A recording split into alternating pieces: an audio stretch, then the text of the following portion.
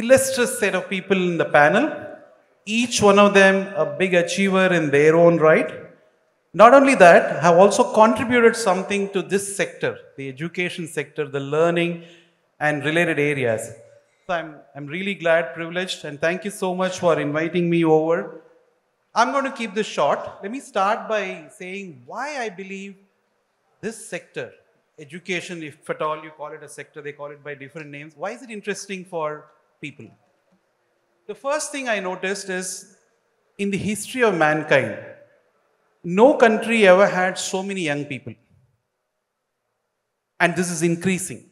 The demographic bulge in India is going to be around, by some prediction, till 2050. Could be more, depending on how we do the replacement rate.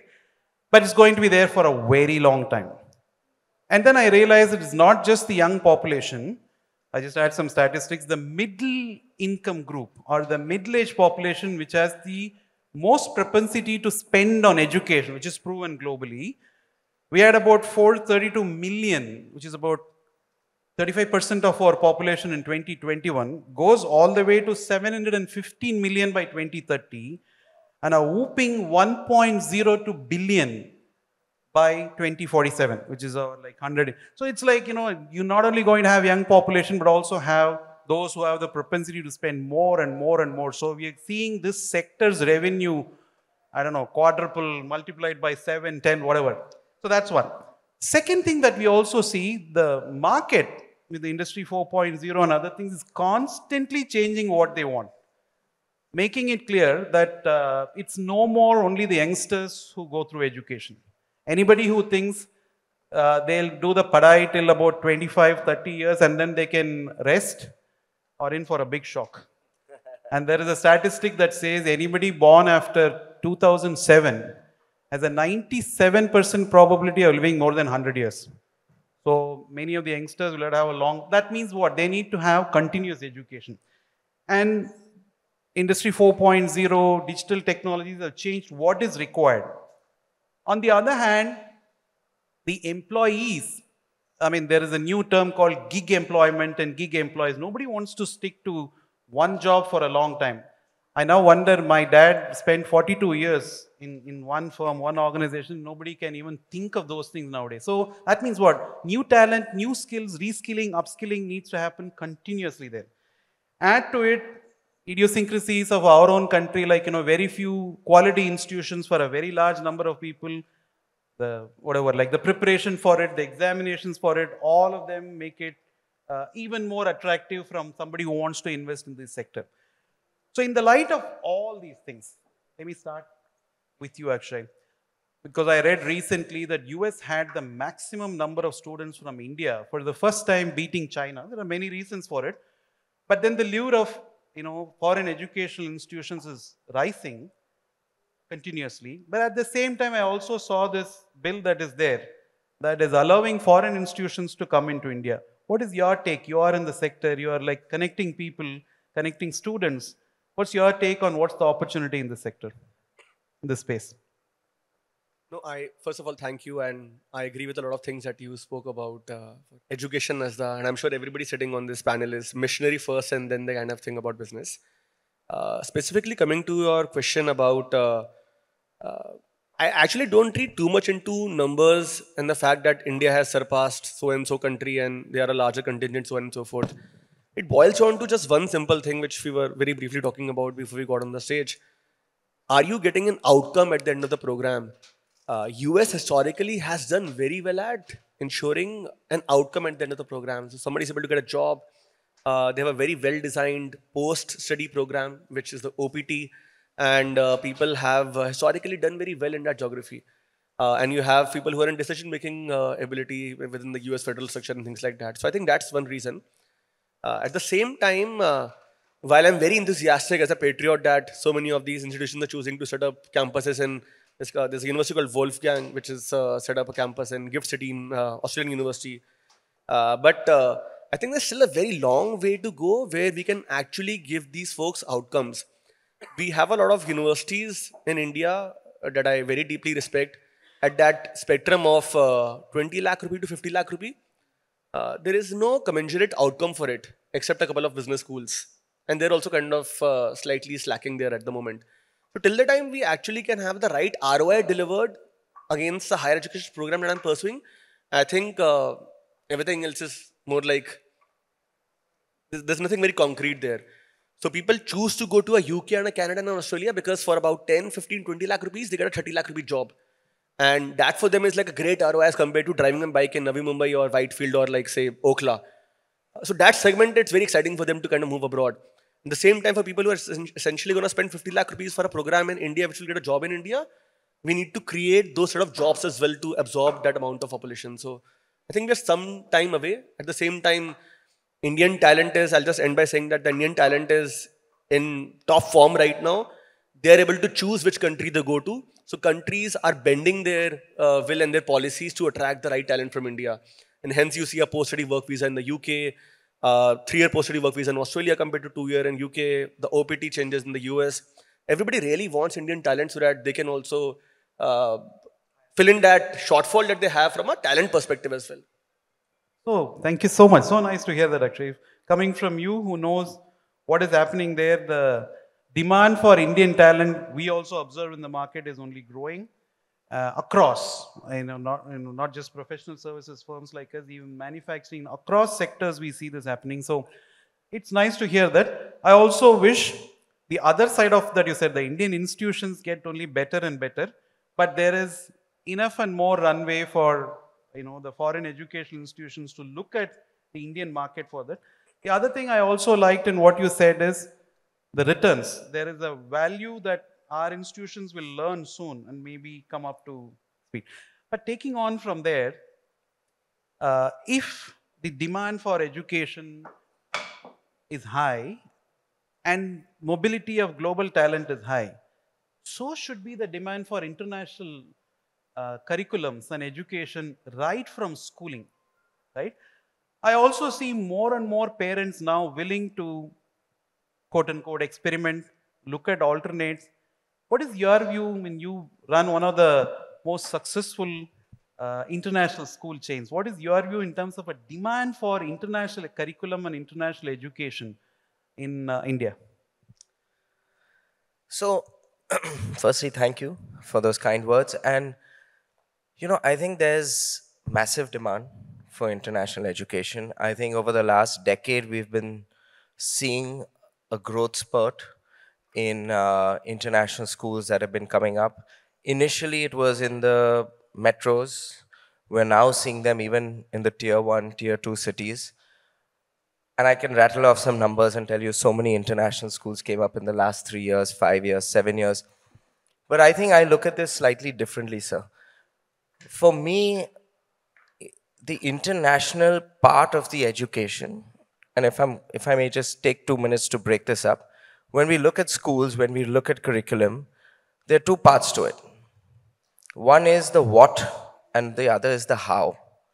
So the what is what you teach, what is the curriculum, what is the syllabus as we used to call it when we all were in school. The how is what is the focus, what is the methodology, what is the actual learning outcome of education. So the real growth, today why are international schools doing really well? Because they have made education relevant.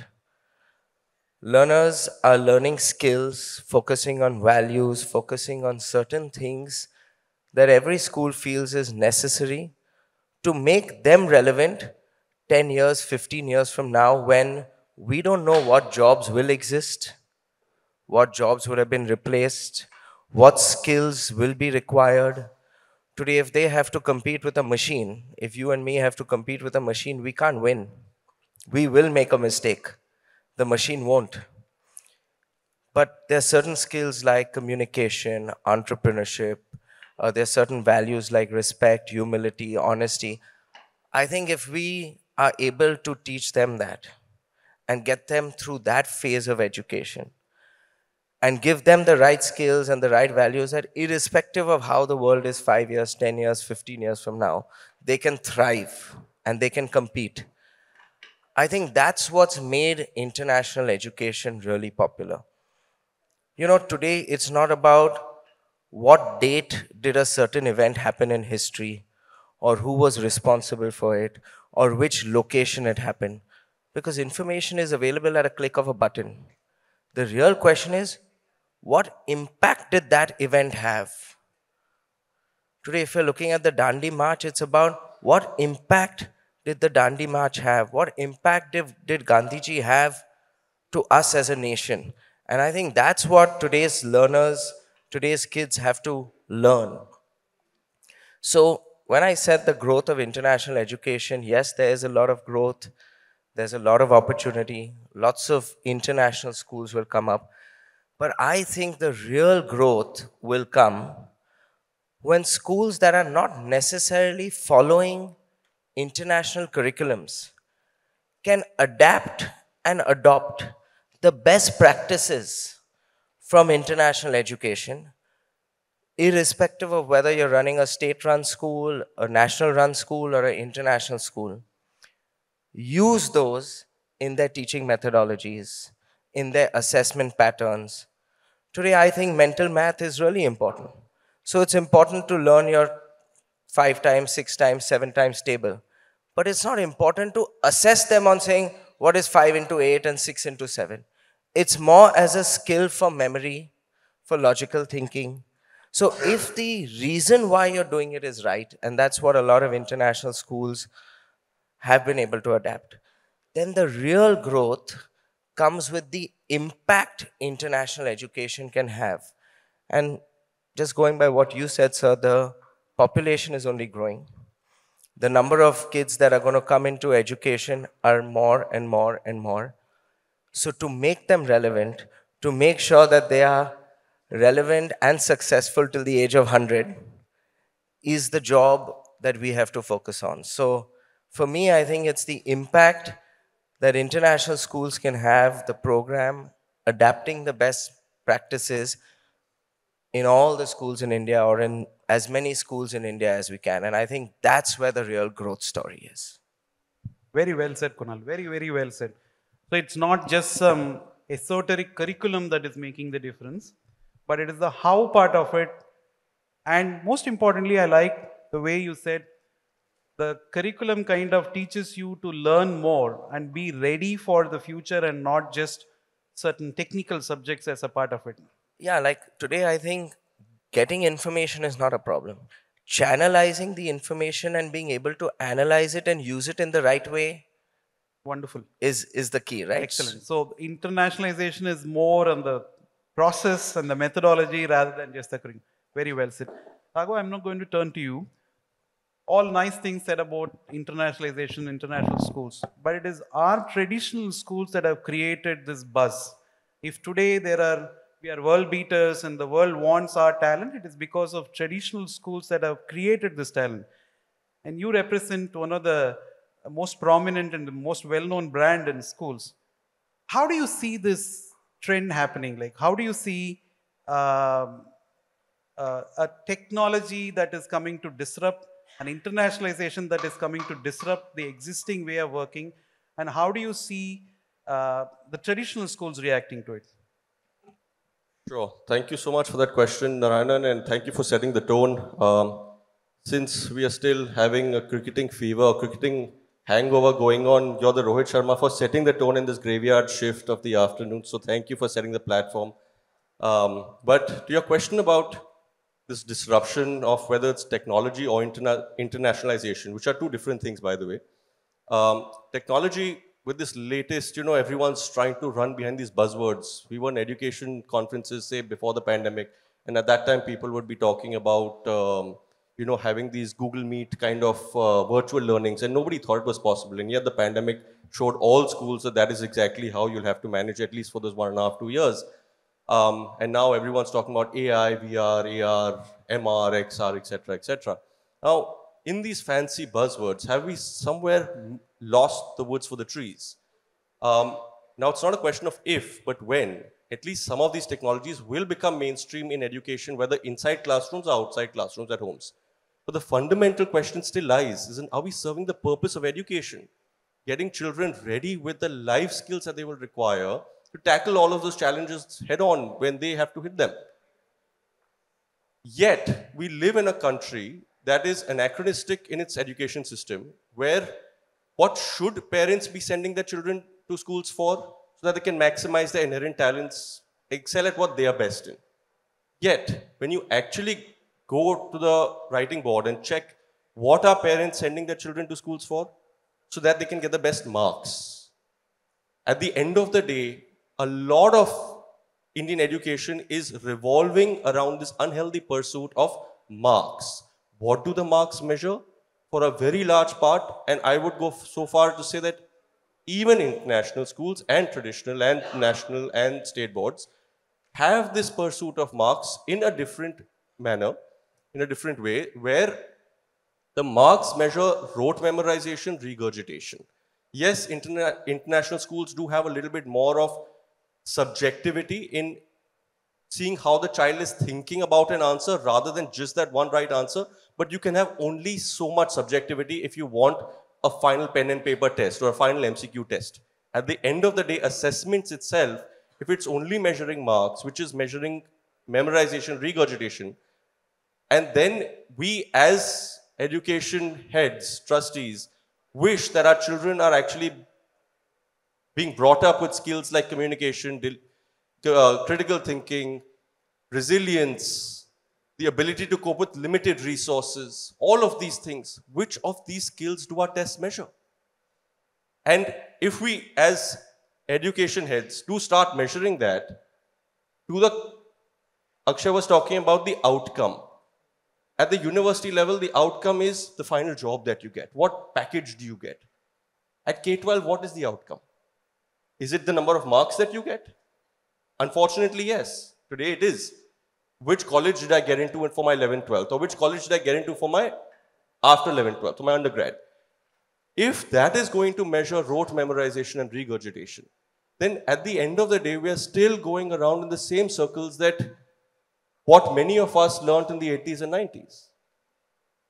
So I think a soul searching needs to be done, whether it is through technology or whether it's the internationalization of education, of how will we be able to assess and truly measure and get the parents to actually desire to want those skills that the children should be brought up with, rather than us throwing it down their throat that, no, these are the important skills. This is what your child should learn. Yes, they should learn that. But at the end of the day, if the college is not going to give them admission on that, but going to give them admission on, acha beta, science mein kitne aaye, maths mein kitne number aaye, if that is what it's going to boil down to, then I think we're barking up the wrong tree. But do you think things are changing? Absolutely. I think things are changing, but unfortunately, it's a very slow process. And when I say things are changing, I'll tell you this, not only in terms of education circles and people who are running schools, but even the CBSEs and the ICSEs are changing. You go to conferences where they are speaking and they're also speaking these same things. But let's not forget that CBSE has 22,000 schools.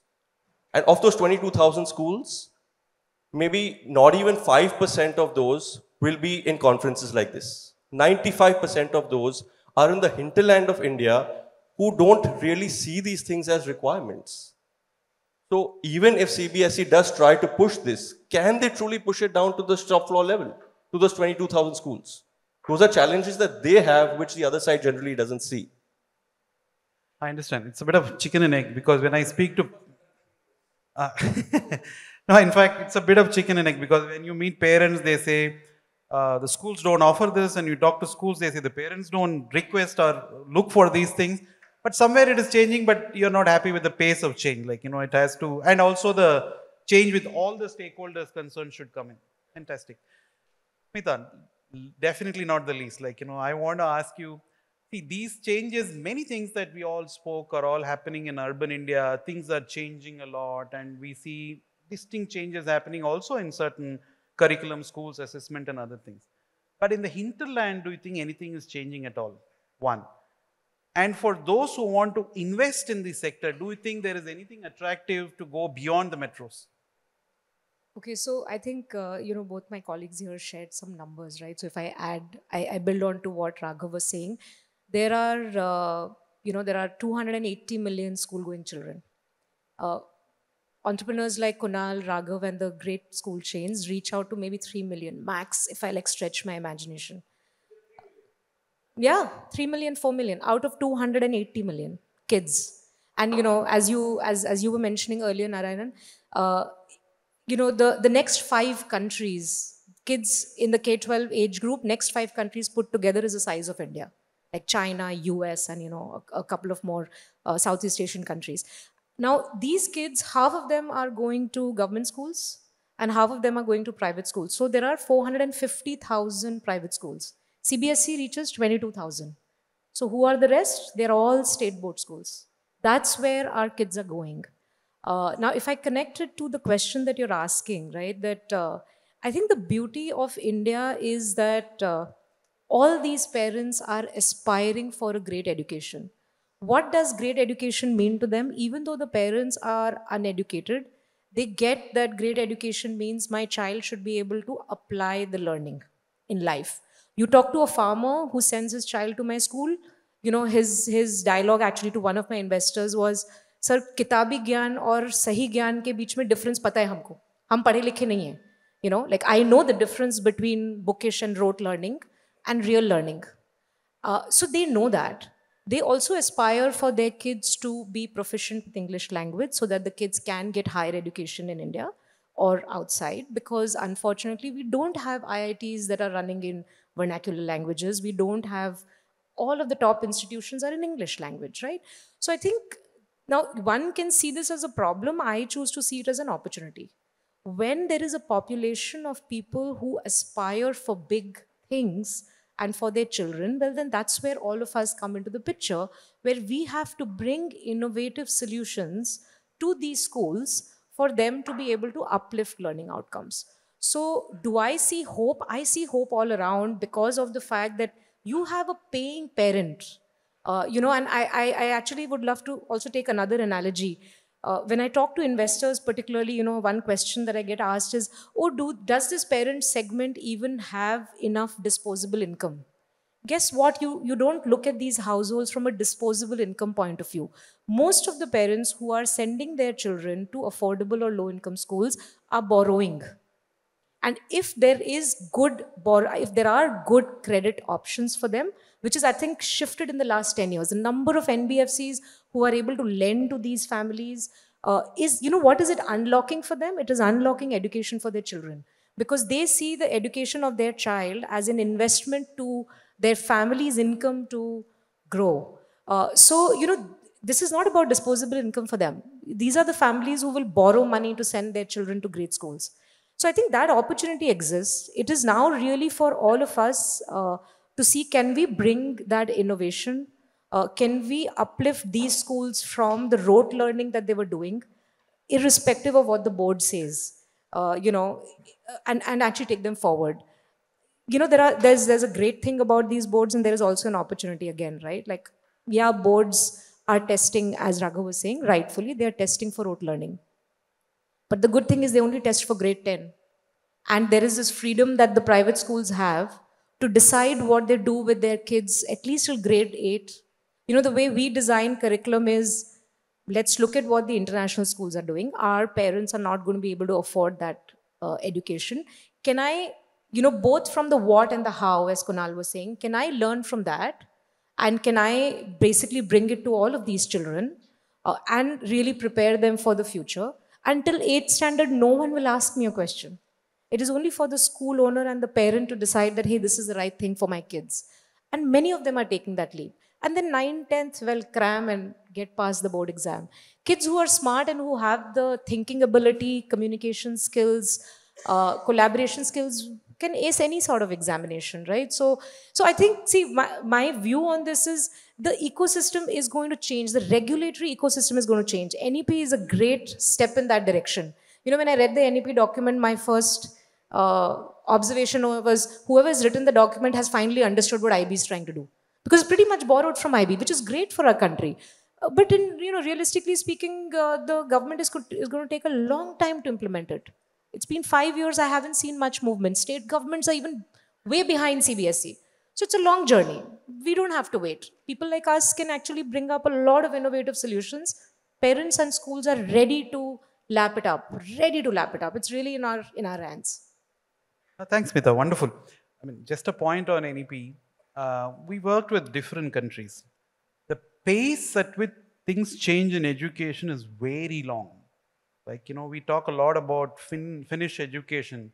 It took 30 long years for them to change. Right? It started in mid-70s and only recently they are known for that. So I guess NEP will take time.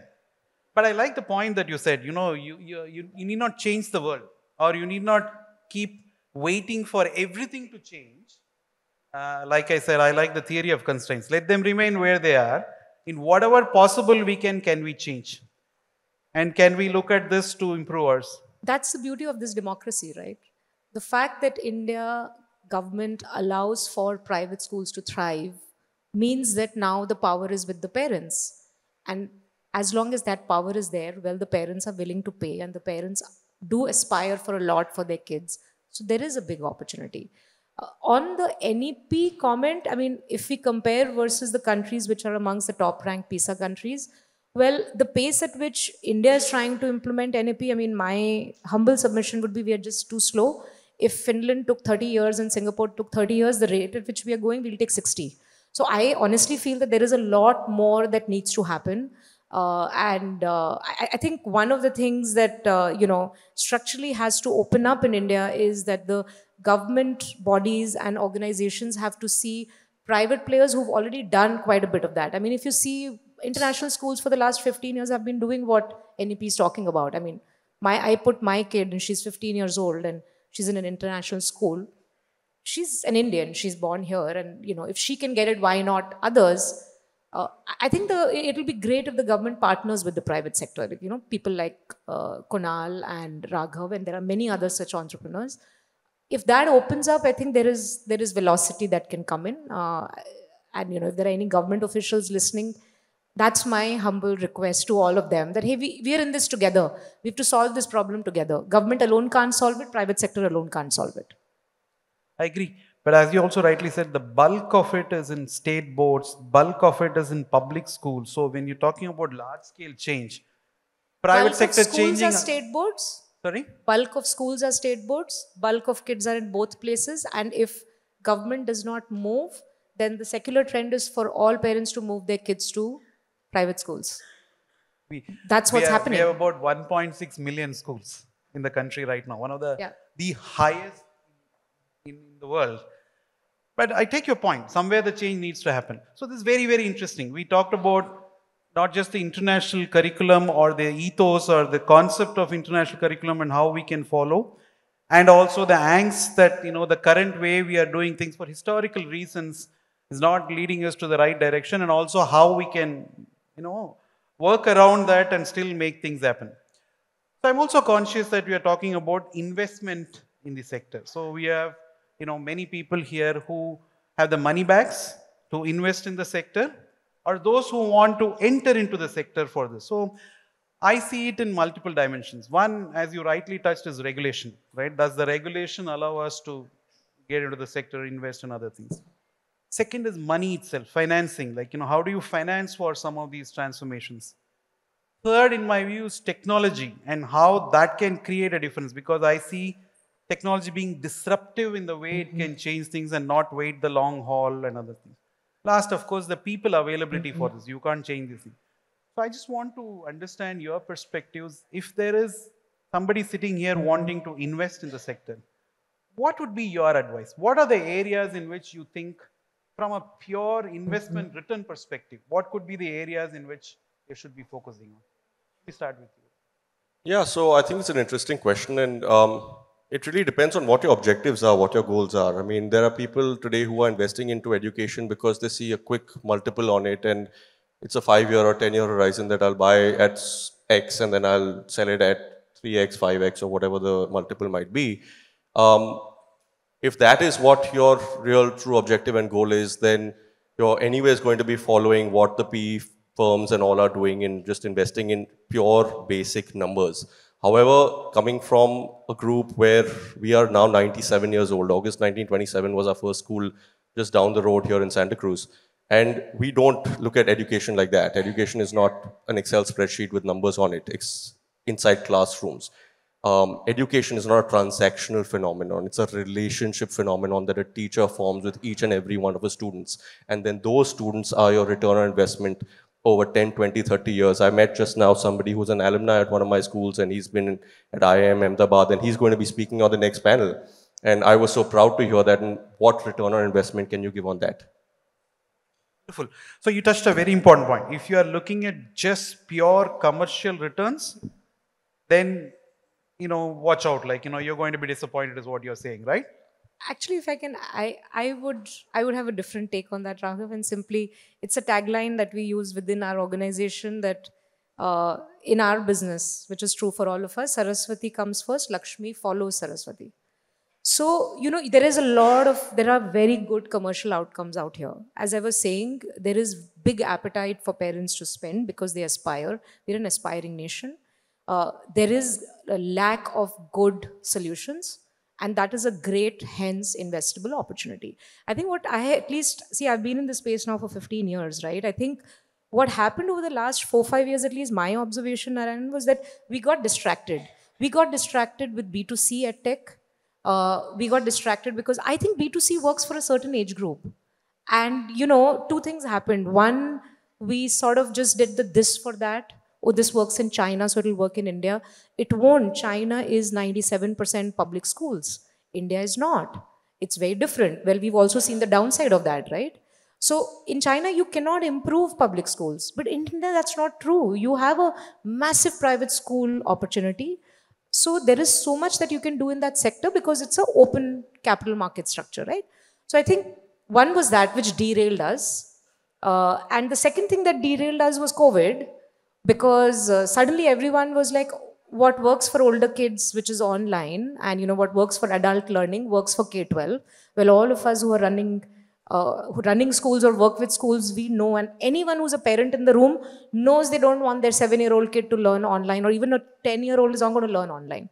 So I think those were the two things that derailed. Now, media can capture this the way it is, but, people in the sector were making some bad choices. I think some sanity has come in. And hence, if you really look at the successful models across the world, institutional B2B edtech is really the sustainable businesses. They are listed companies. They have great returns. They are able to provide commercial returns at the rate at other industries do. So I think it is, to answer your question, well, my thing to investors would be, you guys missed the bus maybe, or it happens, we all learn.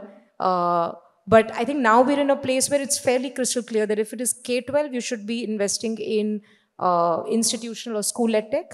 And if it's higher ed, then well, yes, then B2C works, because this is an adult who is going to take responsibility for their learning, and they want to do it on the go while they're also working. Which is something that I think Akshay was also sort of referring to earlier. Wow, in fact, that's just, you touched upon a very sensitive kind of the B2B versus B2C that's happening, and you also gave a solution saying if it is schools, you better go B2B, and if it is higher education, then look at B2C. You know what? There is this concept of where is the margin? Are we really doing well when it comes? And many of my clients, I see the ones who are in B2C always think the grass on the other side is greener. They want to come to B2B. And let me tell you, vice versa. People who are in B2B always think the B2C guys are making a lot of money. Thankfully, we didn't, but we got advised a lot. But yeah, sorry. Your question is on margins, is it? Yeah. I know. Is it so crystal clear that you need to go only here, or is there a middle path? If you think about margins, essentially there are two parts to it, right? One part is unit economics. Unit economics are, you have to be very clear about the consumer segment you are targeting, and you have to build a product solution that makes it affordable for them. There is no, international schools, for example, if I look at that, the unit economics are not relevant for the affordable segment or the lower segment. They're not relevant. You have to think about it very differently there. I think in B2C, unit economics was less of a problem. In K-12, higher education, I don't know much about.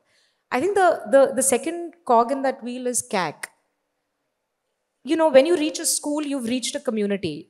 And once you're with the school, you are impacting that community in many ways. But if you're doing B2C, you're reaching out to every single student.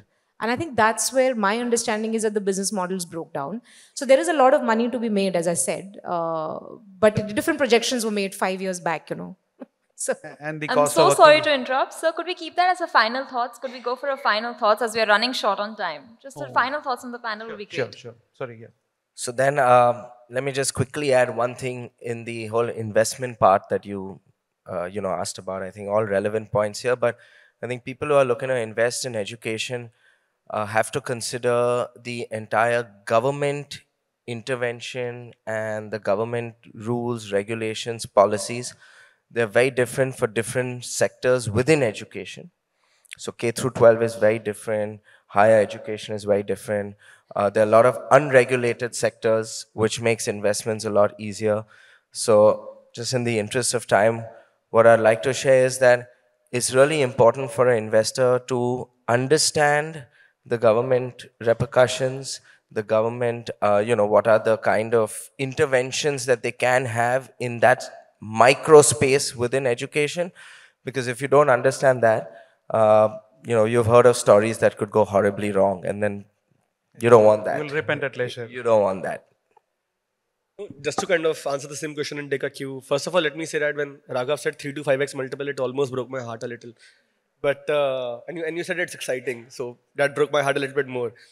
But I think it has to be just looked at from I think education is also a very complex business to fund and measure. We are in some sense B2B2C. And when I think about the challenges with B2B2C, we often look at the fact that does profitability really count? Like, I'm very envious of people who run school and university chains because at a certain volume, it's a massive cash generating business. And you actually start piling cash. You don't have massive working capital cycles as are seen in my business. Does profitability count, or does free cash flow really count? Has the education investment landscape become mature enough to value a company on free cash flows that even if a business is starting to generate free cash flow, and even if it is minimal, they're on that path to essentially build a very large business in the next 3, 5, 7 years. So I think the investment landscape has to mature up over the next 5 years for them to really, I kind of really agree with the larger point Smita was making that. And just one example in terms of like my business, we have seen if people really are getting the outcomes, they will do anything to get there. We have seen in Punjab, the government has introduced IELTS classes in public schools, government schools. So English language learning has become so important that, and by the way, we see 38% students drop off and they're not able to go and study abroad because their conditional offer letter does not become an unconditional offer letter because they don't classify their English language learning, IELTS, TOEFL, PT, whatever that be. So we have seen that the government is so energetic about it that they introduced that in government schools and they're saying IELTS yahan pe padho and then essentially be able to do this. So the right entrepreneurs and the right systems, private systems more specifically, will come in and be able to do things which really result into, I'm again emphasizing, the right outcomes. And the investment system will have to actually, of course, mature up over the next 3-4 years. Either which way we see a large opportunity. Like, in whichever sector we see, but that word of caution is actually very valid. It is a regulated sector. It is, in lot of sense, like government has control over it. So watch out for some of those. This has been wonderful. I know we are running out of time, but let me tell you something. I learned so much in this conversation. It is almost like a master class on investment into the sector. A lot of takeaways. In the lack of time, I'm not summarizing. I was planning to do. No, but thank you so much for being such lovely panelists and sharing all your, the learnings that you had over so many years of your experience in this. Thank you so much.